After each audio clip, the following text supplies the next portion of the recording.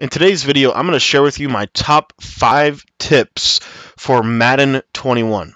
What's up, guys? My name's Cody, and my channel is focused on helping you get better at Madden. And so if that interests you, what I want to encourage you to do is I want to encourage you to join our Discord server below. The link will be in the description, and it'll also be in the comments of this video. And let's just jump in. So the top 5 ways to improve for Madden 21. So basically, these are the things that I would say if you're winding down in Madden NFL 20, you want to be focusing on these 5 things before August. Okay, this is what I would focus on before Madden comes out. Number 1, the first thing that you want to focus on is to improve is to practice with playbooks that won't change. Practice with playbooks that won't change. So what I mean by that is a lot of people, what they'll do is they'll use specific formations. I'm guilty of it. We're all guilty of it, right? I like Arizona. There's no guarantee that Arizona is going to have the same stuff. More than likely it will, because Cliff Kingsbury is still going to be there. They're probably even going to expand on it. But also think about the people that are running New England-based playbook, right? Or whatever it may be. A lot of times those playbooks are suspect to change, especially with coaching changes. So the playbooks that see the least amount of overhaul every single year are the default playbooks. That's why you see me right now. I'm in the shotgun spread formation out of the spread playbook, right? So run and shoot, run and gun, spread, West Coast. Those playbooks don't see a lot of change year to year. So if you're wanting to practice and prepare your scheme, what I would encourage you to do just to get ready is to practice it with a default book. On defense, you'll see this even more so, because defense is so year to year, right? It's so critically based on the formation. So a lot of people on defense, what they'll do at the beginning of the year, and this may be something good for you, is they'll run nickel normal. So what I would, in combination with like dollar or dime 236 or dime 146. So what I would recommend is to get some type of default playbook that has the nickel normal in combination with maybe the dollar 326 or the dime 146 or whatever, because the meta quote unquote, which is like kind of the most effective way to play the game, that is going to change year to year, right? So I'll give you an example.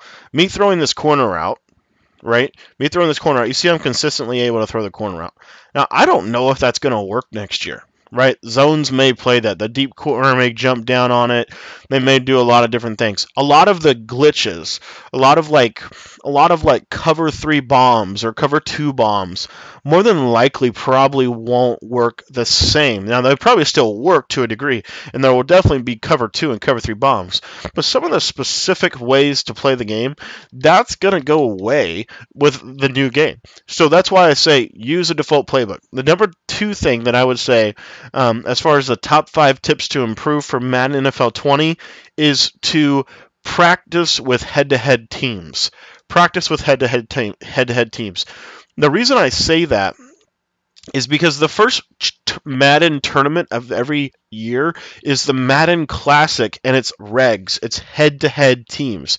The reason that I like to suggest to practice with head-to-head teams is because more than likely what's going to happen at the beginning of Madden 21, you're going to want to play head-to-head teams. So it doesn't make a lot of sense to be practicing with your MUT team when you're going to ultimately be playing with your regs team. Now, some of you may be MUT all the time, and I understand that, but I'm just saying the game plays a lot different on regs.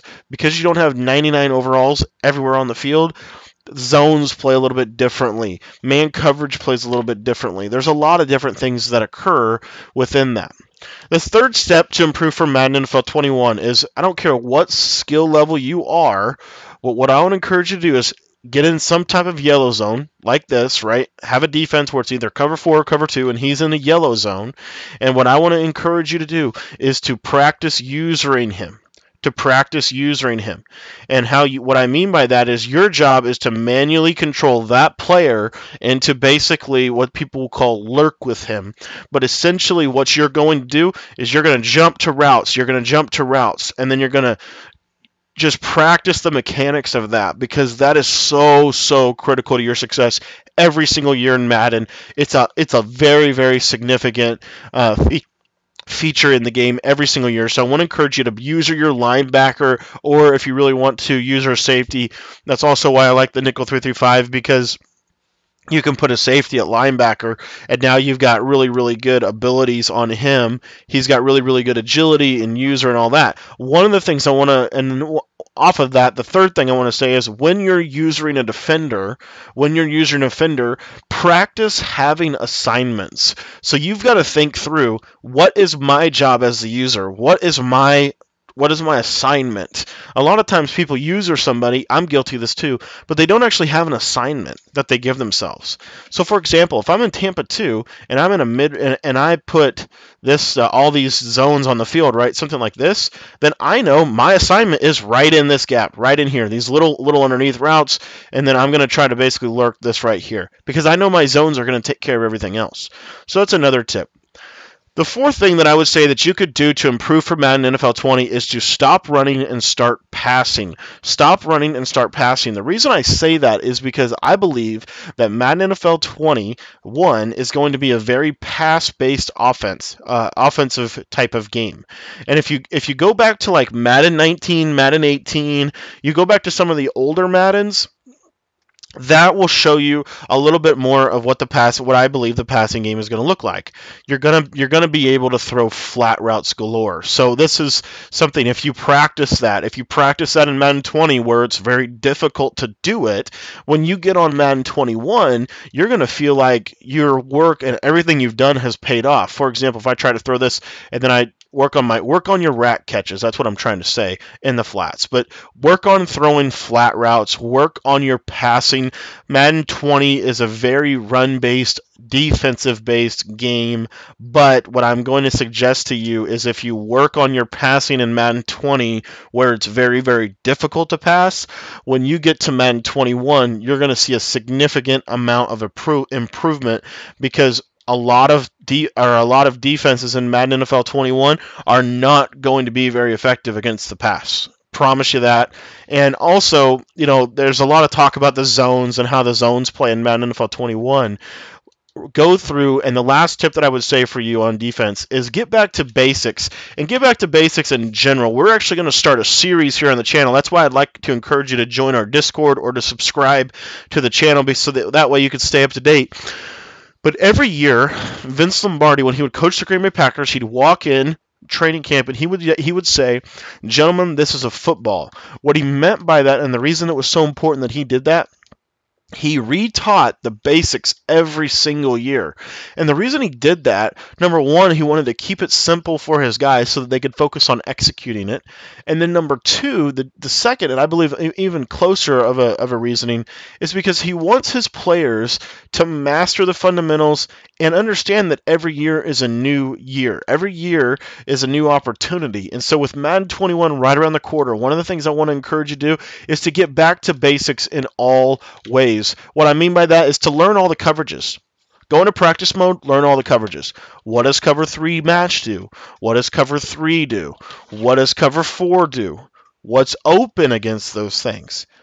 All right? What is a 3 deep, 3 under blitz? What is a 2 deep, 5 under blitz? What does a max protection look like? How do I do these basic things? How do you slide with your quarterback? We're going to talk about that on the channel soon. What does ID the mic do? What does all of these basic mechanics in the games do? Because what I think happens is throughout the course of the year, we think we know and we rely on old data.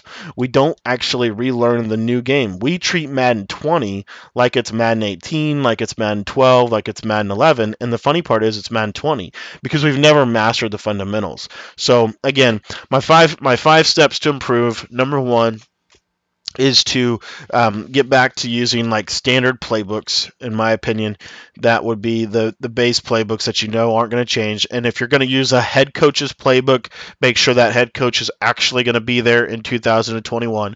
And then also, I would suggest playing on regular head-to-head mode with teams, unless you're going to always play MUT. But again, MUT's going to have to be relearned. MUT's going to play much more like regs in the beginning of the year because the players aren't 99 overall, right? On head to head, what I like about head to head is I think it's all about your X's and O's and your scheme, because you don't have everyone has the same base players. The other thing that I would suggest that you do is to start passing more. To start passing more, and the reason I say start passing more, even if you're a runner, to start passing more, because I really believe, because of how much backlash Madden took this year for making it so run focused, I really believe next year's game is going to be very much so run focused or pass focused, and that's why I want to encourage you to work on your low ball hitches, your high point passes, your deep posts, your deep corners, or whatever. The other tip that I would have for you is to make sure that if you're using the defensive line currently, I want to encourage you to use the linebacker, and again, work on your assignment. What is your assignment, and do your job as a user. And every play call that you have an assignment as a user. The question is whether or not you do it, because most of the time, if you execute your assignment as the user, you're gonna be really really better off. Again, so just kind of understand your assignment as a user. And then the last thing that I would suggest that you do is get back to basics. Go back to the fundamentals. Relearn the basics of the game. What is a possession catch? What is a swerve catch? What does that mean? Because most of the time what we do is we get a little bit better every year in Madden 20 or in every Madden. We just don't carry it over because we don't keep the basics the basics. The basics of leverage, the basics of pass protection, the basics of all of those different things that can then inform us in Madden NFL 21. So anyways, I hope these 5 things will help you as you go about preparing for Madden NFL 21. And if you would like to kind of become a little bit more connected with the things I do, again, I just would encourage you, join our Discord server. We're going to be giving away a free offensive and defensive guide at the end of once we hit 100 members in that server, whenever that may be. So thanks for watching.